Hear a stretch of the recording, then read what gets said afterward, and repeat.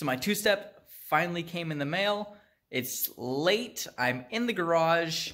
It's dark. I have one lamp for basically all my light needs. It's super awesome, but I can't wait. I just want to install it. I got it right here. Super stoked. I'm about to start the install now. It should only take me like 20-30 minutes depending on how the wiring goes. So I figure, you know, I might as well just get right into it. Alright, so pretty simple. Just got it from Jegs. It's about $267, $270 for the LS1, LS6. Super simple, just plugs into your coil packs. There's a lot of videos about this out there. It's a really easy install, so it shouldn't be too rough. Alright. Let's see what we're working with.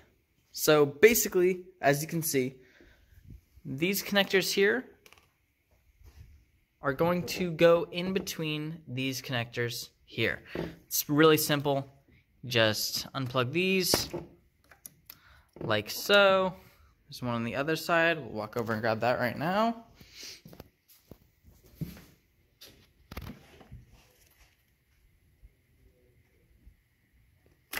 Work it out. Plastic's old, so I need to be kind of gentle with it. Alright, so this is really the easy part of the install. There's going to be a short wire with the plugs on it and a long wire, so those go to each side of the engine, whichever, you know, fits.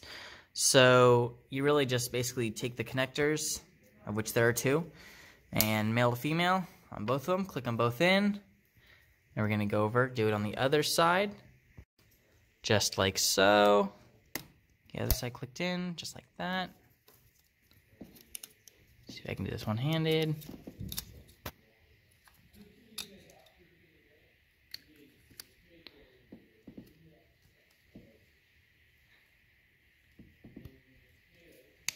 There you go, get it clicked in. Perfect.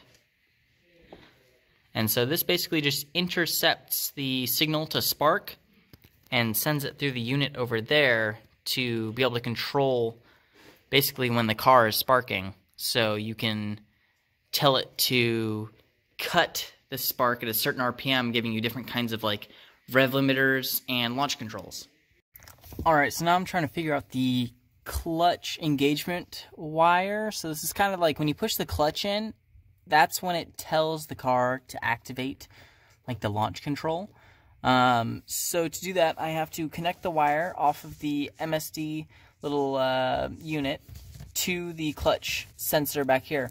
But to get the wire through, I've basically jammed a screwdriver through the hood release cable hole sort of thing, and then tried to tape the MSD clutch sensor wire to that screwdriver, and I'm going to attempt to just yank it through and hope that it stays stuck.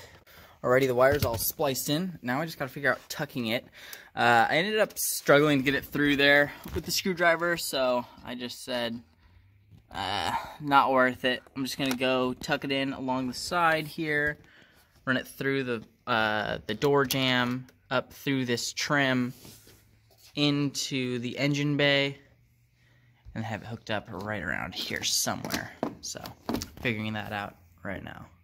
Alright, so I kind of just have it sitting right here next to the clutch fluid reservoir, and then ran this cable here along the body panel,